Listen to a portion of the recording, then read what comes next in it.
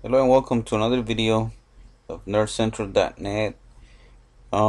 This is part 3 of how you can use your YouTube video feed API on a Windows Phone. So if you have any questions, you can come by to youtube.com/videocode2 and leave me a comment, or you can go to facebook.com/C#nerd. And this is based on this code from here. It's basically already done for you, so it's really easy to search videos.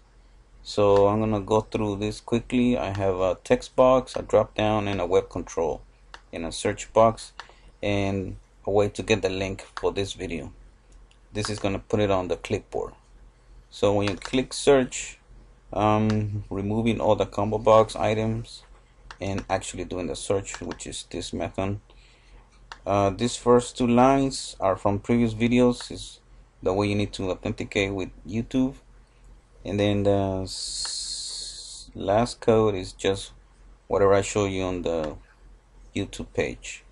There is a few more things on this one, like a dictionary, and this dictionary is getting the title as the key, and the value is the URL. I'm gonna be using this one when this one changes. The index gets changed, as you can see in this event. I will look for the text on the combo box and return it to the web browser to navigate, which is going to return the URL. So we're going to run it and test it out. Need for Speed Hot Pursuit. Hit search, and as you can see in the background, there's URLs working. So as you can see, I'm going to click this one, play, and I'll make it full page or full screen, and it's working fine. I'm gonna pause it. I'm gonna get the link and see if the link actually works when you paste it. Yep, it's working fine. Now I'm gonna get another search, NBA Jam, something like that. Click search. I should get something else. So we'll see Michael Jordan here.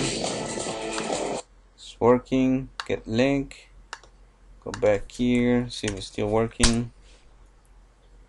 It's still working. So as you can see, with a few lines of code, you can make your own program.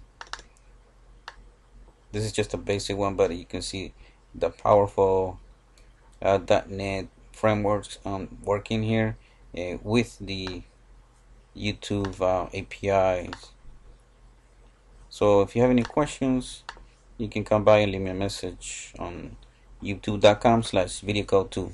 Thank you for watching.